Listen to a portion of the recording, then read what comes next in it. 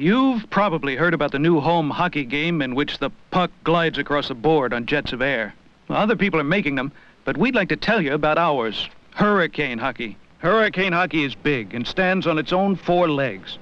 It has over 4,000 little jets, so when the puck is on the board, it never really is on the board.